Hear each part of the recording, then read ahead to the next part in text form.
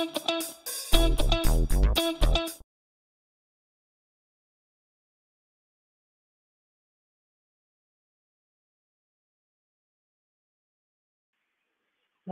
let's start. Hi everyone, I'm Adelina, computer scientist, and together with Serban, SRE at Adobe, I will present today the topic called Hadoop as a Cassandra SSTable producer. Let's go through the agenda. We will start with the problem that we have now with the current architecture. After that, we will describe our proposed solution and how we have implemented it. And the presentation will end with our results and what we plan to do in the near future. First, I'll go through the problem that we had. We are both working in Adobe Audience Manager, a data management platform that collects data from various sources, builds audience profiles, and segments them. It's using a lambda architecture with a Hadoop central database as the source of truth, and Cassandra deployed on 8 edges as a persistent cache system. There is a daily push of data from Hadoop to the edges and continuous push from the edges to Hadoop. All infrastructure is in AWS, and for Cassandra, we are using around 800 i3 2x large instances in 34 clusters.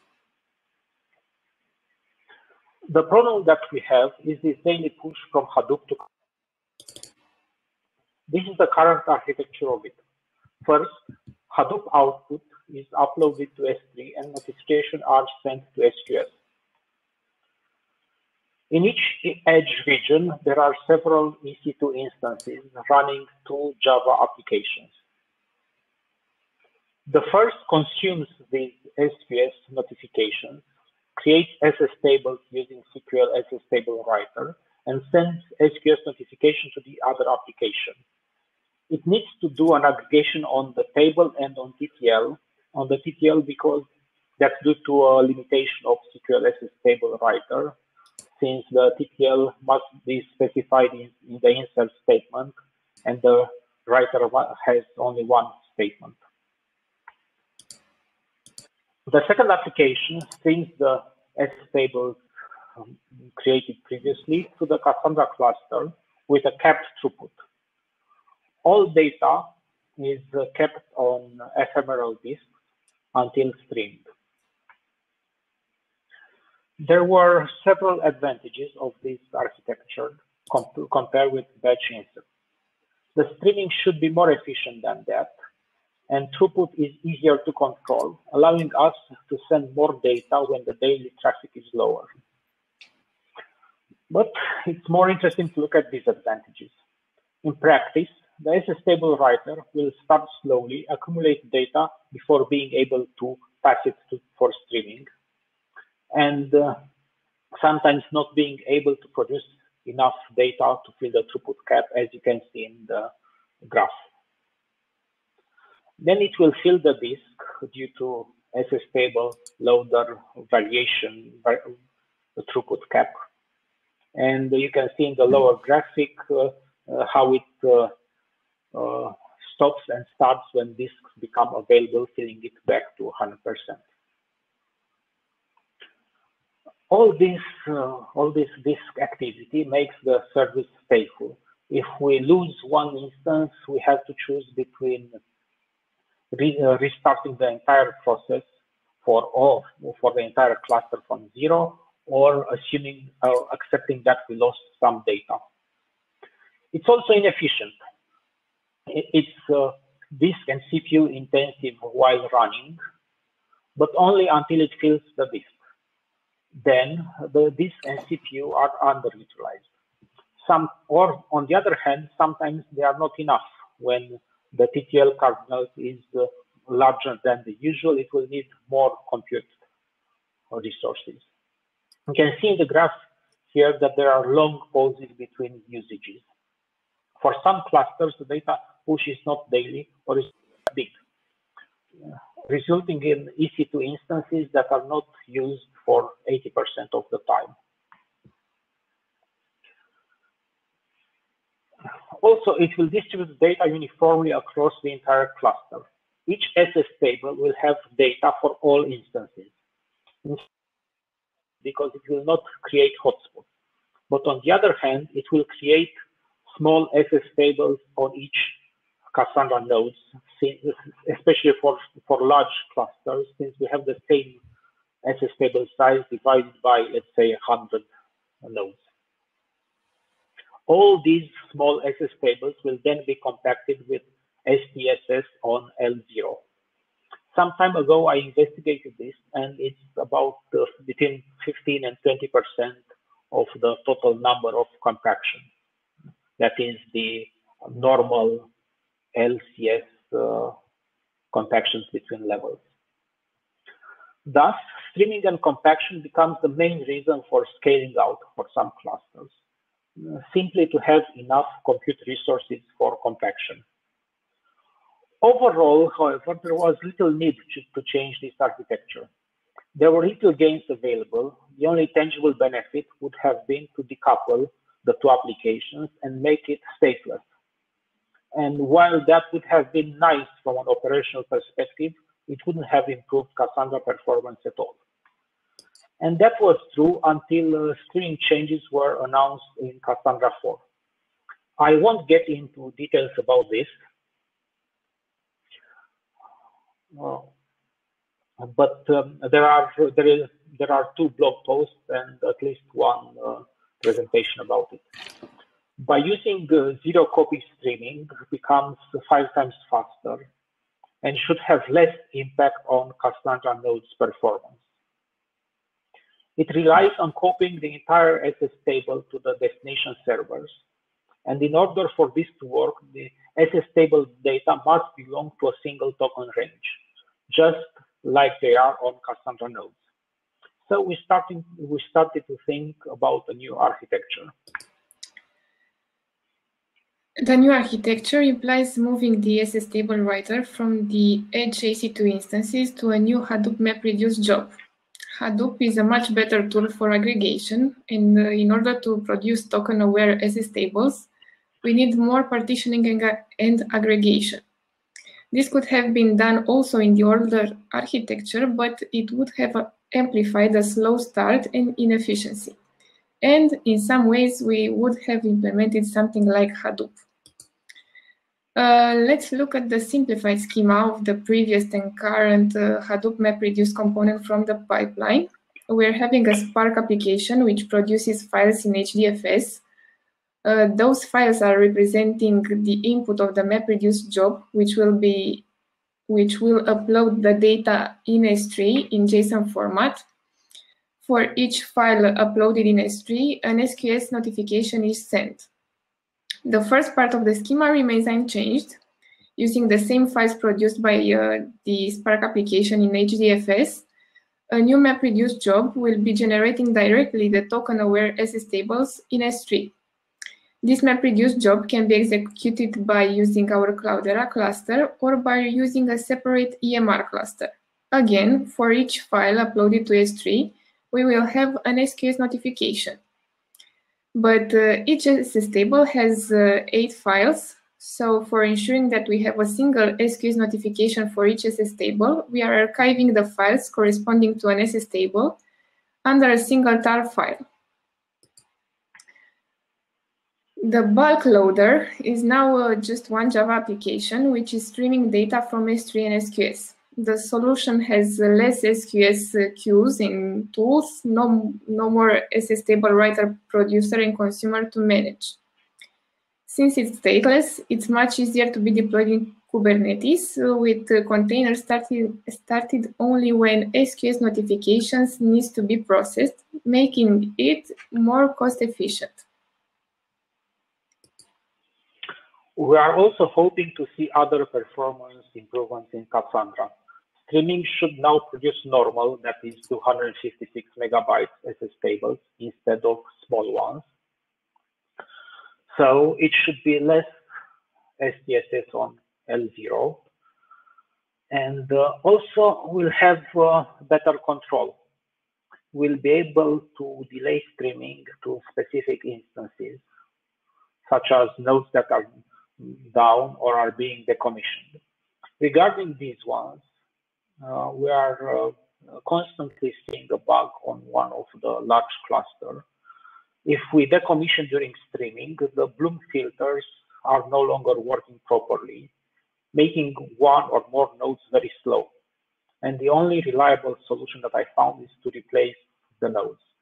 I don't have more information about this since it's very difficult to reproduce and it only happens on the largest cluster. There are some question marks in the new architecture. To partition by a token range in Hadoop, we must have this information, the token distribution data from all clusters. Also, what happens when a cluster is scaled in or out? That would make the token distribution data only partially correct. On scale in, the SS table being streamed will still belong to a single token range, actually to a sub-range, since what will happen is that some token ranges will just be consolidated in larger ones. But on scale out, it will not, since token ranges will be split. But that only means that we'll fall back to old style streaming to the new nodes and to those that had that data. That's not ideal, but it's not a disaster either. And it will be impacting only a few instances and only on limited occasions. So let's discuss the implementation. The Hadoop job needs to create SS tables for 8 different clusters, some of them Cassandra 3, some Cassandra 4, because we'll not be able to upgrade all 8 clusters in the same time to Cassandra 4. On Cassandra 3, it's also probably not a good idea to stream these token-aware SS tables, since we'll stream from more than one container. It's just a matter of time until several containers will stream to the same Cassandra node, resulting in hotspots. At this moment, there is no way to control this on the destination, no cap on incoming streaming. But as far as I remember, there is an open Jira ticket for this. But that will be in Cassandra 4 anyway, so it's not really an issue. For getting the token range information, we will use the Prometheus metrics, which are already consolidated in Thanos in the same AWS region with the Hadoop cluster. To generate token-aware SS tables, we need to ensure that reducer tasks are getting only data belonging to the same token range. For this, we're using Hadoop partitioning, which controls which reducer will get each record outputted by the map jobs. Usually, this is a hash function, but in our case, it's just a map converting token values to a partition index. To ensure uniformity, this must be deterministic.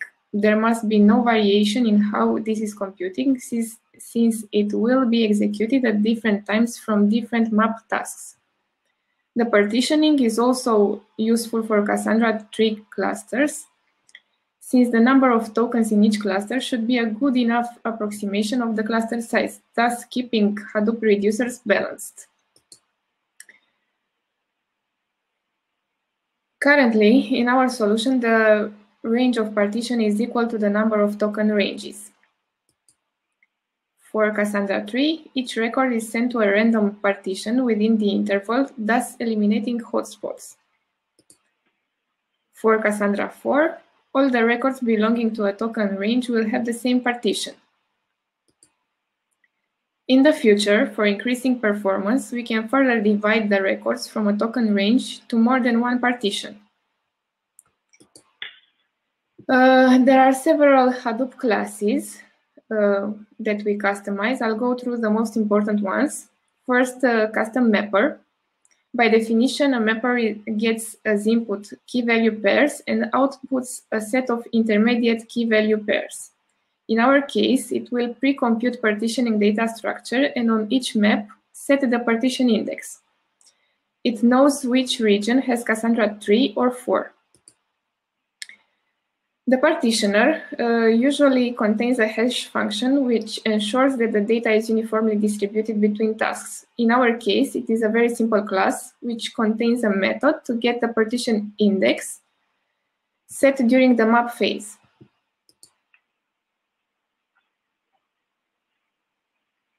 The custom record writer usually just writes the output key value pairs to an output file. In our case, this is where SSTables are being created.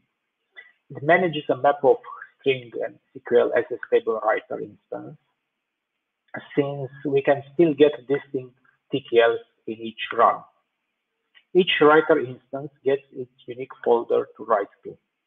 It overrides two methods, write to send data to the proper writer, and close to close all writer instances, star each SSTable, and upload them to S3. All this looks great now, but we had a lot of problems. The traditional Hadoop model, at least how it's used in Adobe Audience Manager and how I understand it, is that the input is split in multiple parts and each reducer outputs. There is no conflict even when one computer is running multiple reducers at the same time, even if they are using the same output folder, because the files are different. On the other hand, Cassandra writer is very sensitive to having two writers using the same folder. This triggered multiple bugs, which were easily solved when I changed this to use unique temporary output folders. But to get to this point, I need to understand both Cassandra and Hadoop behaviors. Another issue, a very difficult one, was usage of bytes writable class. It's one of the classes that implements the writable interface in order to allow Hadoop to serialize, deserialize basic data types. In custom record writer, we need to get the byte array out of a bytes writable instance in order to send it to the Cassandra writer. And the get bytes is perfect. However, as others have seen before, get bytes returns a zero padded bytes array, since it's actually returning a reference to the underlying data structure, not the data that was sent to it. I should say that the title of this Hadoop Jira ticket that I included here is entirely appropriate. It's a very bad name that leads to mistakes. So in our case, it was adding 50% of zeros to any byte array. This in turn triggered another issue, a problem in the SQL SSTable writer, which added the same record multiple times in the same SSTable using the same partition key. And that which of course made the SSTable invalid and triggered an error on streaming. And it was almost impossible to diagnose, as it was the last place to look at. I was assuming that there is a problem with the map phase, that we are somehow duplicating records, anything but looking at this issue. At some point, I noticed the zeros, but I assumed it was a Hadoop parsing issues on the testing environment. And since the duplicate keys was a much more critical issue, the padded zeros seemed totally unrelated. So I only discovered this when I noticed that padding was always 50% of the length of the data length, of the original data length, and started to investigate this strange thing while being blocked on the other issue. The solution was very simple, and it's well known in the Hadoop community, to replace get bytes with copy bytes. And that's immediately solved, to my amazement, the duplicate record problem. There were also multiple problems due to partitioning differences between Cloudera controller and reducers. It was time-consuming but easy to solve by ensuring we have the same configuration files, use stable sorting, and be very careful with Thanos output parsing since any error there will compromise the entire job. Next problem, the Java dependencies hell. We had to combine our legacy Hadoop code with Cassandra, and initially there was no problem in the job that we were testing. But when we tried the full run of all Hadoop jobs, our daily pipeline, we got a Guava version conflict. Upgrading the version in our code was not an option. It would have touched too much code. The solution was to build a fat jar version of Cassandra that included all libraries with Guava shaded in order to sidestep the version conflict. And I should mention that I was able to do this only with the help of the Cassandra fork that uses Gradle instead of Ant. I don't really know any of them, Gradle or Ant, but Gradle is more accessible, at least for me. There were also problems with other jars, and we had to exclude several other libraries and shade the native jar too. And I think that once the Gradle support gets into Cassandra trunk, it should be easier to build Cassandra as a fat jar with shaded jars.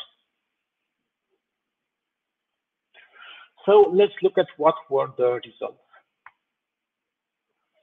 The goal that we started with was to compare two clusters receiving production traffic, one with Cassandra 3 and the old streaming, and the secondary one with Cassandra 4 and the new streaming.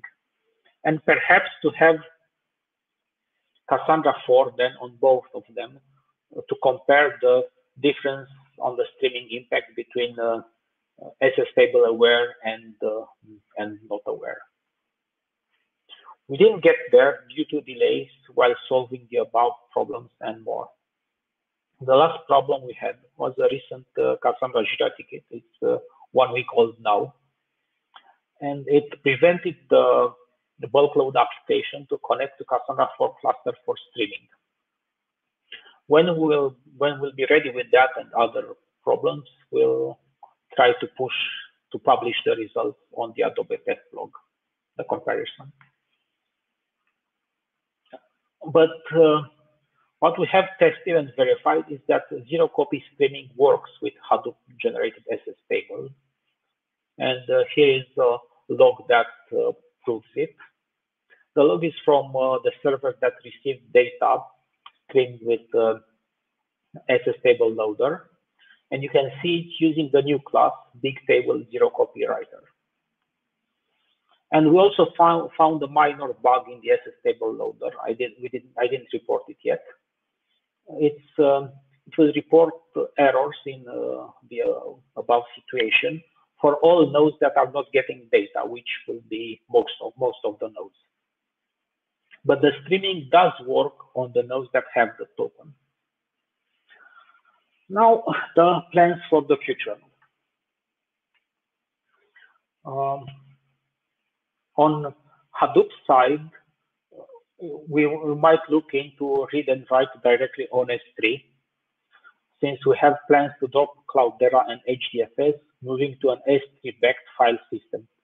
This might be very difficult as it will require changes in how SQL SSTable writer works. We might keep using the EMR HDFS instead. As I was previously mentioning, block or delay some stream to some specific host or token ranges should be quite easy. We should investigate that SSTable error. It should be simple as well. On a longer term, it will be interesting to see if we can offline merge and then split all SSTables belonging to the same token range before streaming, sort of doing an offline compaction. I expect this to further decrease the compaction pressure. And that's all. Before finishing, I should add that this was a team effort. It started as a Garage Week project, then a dissertation thesis of a former colleague, Lavinia Serban, then a project for an intern, Laura Dumitrel. It couldn't be finished before the end of her internship due to limited involvement from Adelina and me. Questions?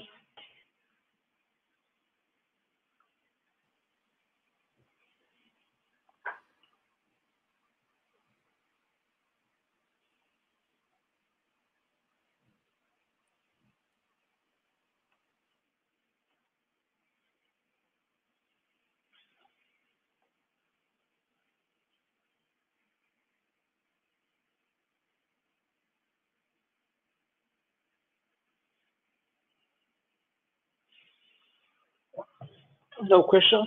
Oh, thank you. We finished a bit earlier, but I don't think anyone will be upset because of that.